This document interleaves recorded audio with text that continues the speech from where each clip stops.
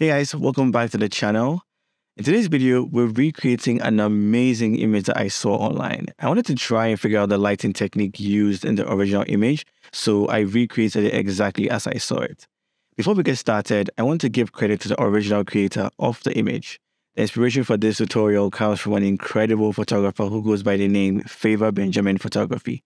I'll leave a link to their work in the description below, so be sure to check it out. I know some of you may be thinking that recreating an image exactly as you see it is simply copying. But I want to emphasize that this is also a way to learn how to light and develop your own skills and techniques. I remember when I started photography, I was studying images I found in magazines, that I saw on billboards and other print media. It's even something that I still do to this day. I'm always talking about enhancing or increasing your visual vocabulary. So by taking the time to study some images that you love and try to recreate them for personal training purposes, you can gain a better understanding of lighting and composition and even how to apply these skills in your own work when the time arises. And once you've learned the basic lighting setup, you can experiment even more by playing with different parameters such as the modifiers, the lighting angles, the power ratios, and so on. This is where you can really start to develop your own style and create unique and compelling images. I also want to ask if you, my friends, will be interested in us turning this into a series. I can even ask you to submit images. We can figure out the lighting together, things like that. But whatever your thoughts is, let me know in the comments down below. Let's dive into the tutorial and take a closer look at the lighting technique used in this image. As you can see, the lighting creates a beautiful sense of depth and contrast, which is really what drew me to this image in the first place. With that said, let's break it down step by step and see how we can recreate or build this effect ourselves. What I want to add is that there is no one right way to create compelling images. The process of learning and experimentation is ongoing, and at least for me, will always be exciting. And so I hope you are inspired by this video. Let's just get started.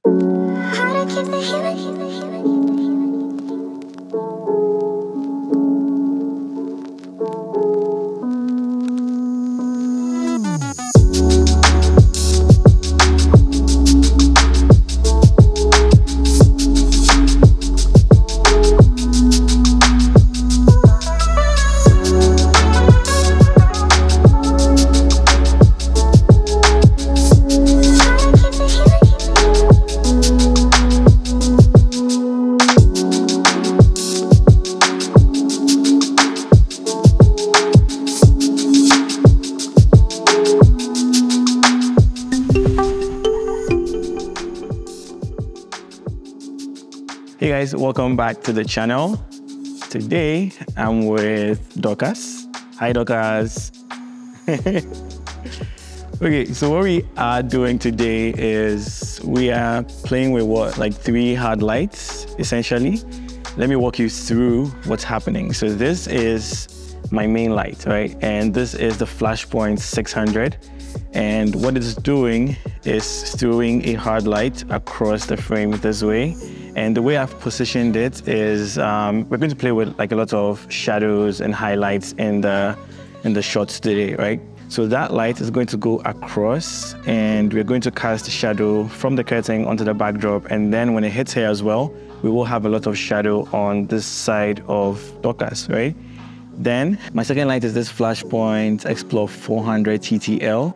I have a 7-inch reflector or cone on that aimed into the ceiling so that we have a big wash of light softening the shadows that will be created by our main light over there. So that's light number 1. This one is light number 2. And like I'm saying, the first one is creating a lot of harsh textures, shadows in the shot. The second one is supposed to diffuse it.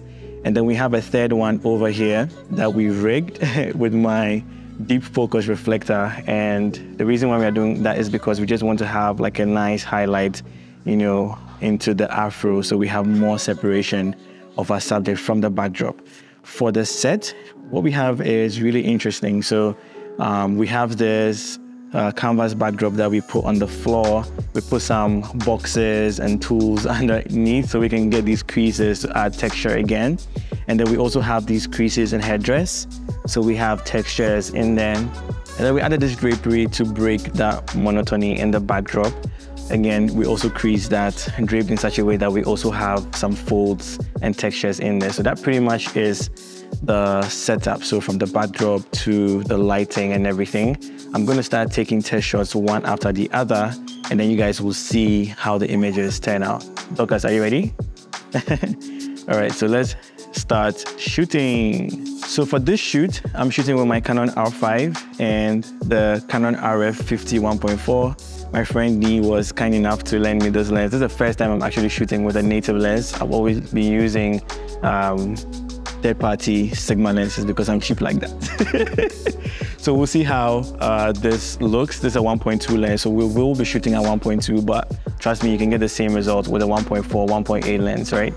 Okay, on there also we have a moment filter on it, and what its job is supposed to do is just bloom the highlights a little bit, just, you know, make the transitions into the midtones and shadows a little bit smoother, and then just give it like a cinematic feel. So that's also going to be another level of interest that we are adding to the shot. So I'll start off by capturing some test shots so you guys will see what each light is doing, because sometimes I know that if you're imagining like a 3, 4, 5 light setup, it's always exaggerated in your mind, right? But if you know that each light is doing a specific thing, it just makes the process and the approach a little bit easier. So I'm going to start off with our backlight, because again, that is the weakest light. And the reason why I like to start with the weakest light all the time is sometimes you will think that they're not really showing up in your shot and not doing anything. So if you first of all start with that and see what it's doing, then you can build the other ones to match it or overpower it, or like basically just add up to the shot. So we'll start off with that one, make sure that we like what it's doing, and then we will start shooting. So I'm going to take one shot where no flash goes off. And as you can see, we have an underexposed image. We have some house lights in here that is affecting the shot. My camera settings, I'm at 1/200 f1.2 and at ISO 50.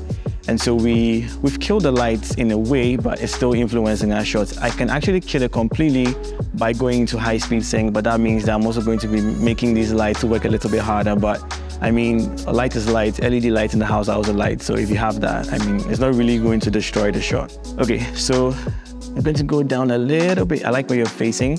I just want you to bring your right leg a little bit higher into here, so we have a bit more, and then bend it towards me. Yeah, just like that. Perfect. Yeah, that's it. So I'm gonna pick my frame.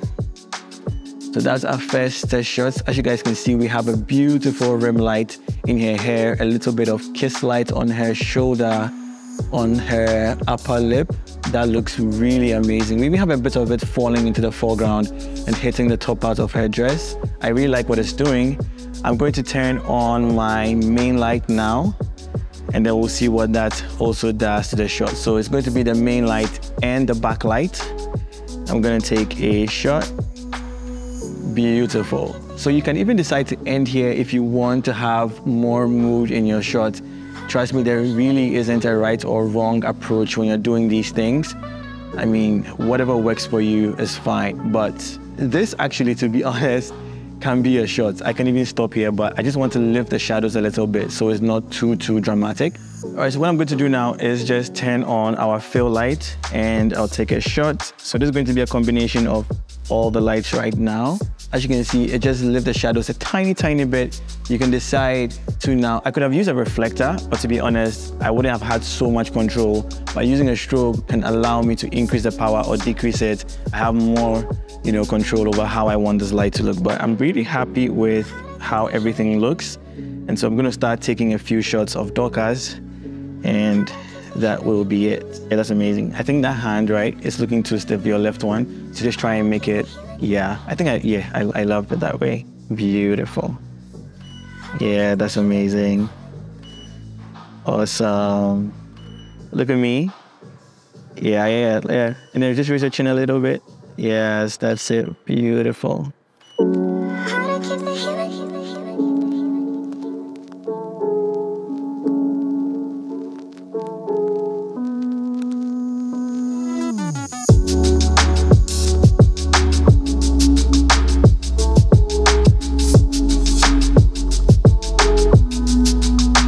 Bring this hand a little closer to your body. Yes, that's it. One more. One last shot. Into the camera. Bring your chin down slightly, yeah. Beautiful.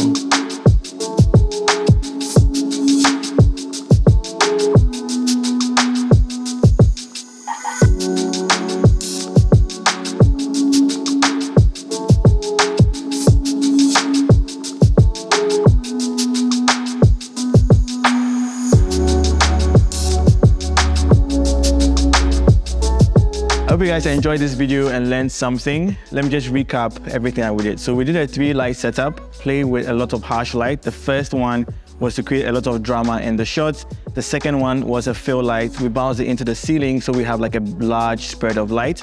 The third one was more of like a hair light, so we add a bit of separation and so we can see our subject from the backdrop. In terms of what was going on in the set, we added some canvas backdrop on the floor, also added creases to create texture. We added a fabric in the back, also doing the same thing in her dress as well. We have these creases, these folds, creating texture because we're playing with hard light. Creating texture really adds a lot to your shot. I also shot with my R5, the 51.2, and added a cine bloom to it so we have like really nice roll off on the highlight. So we played with all these things and created these beautiful images of Dorcas. I hope you enjoyed it, and I'll catch you guys in the comments. So leave a comment, subscribe, and I'll catch you guys in the next video. Don't ever give up.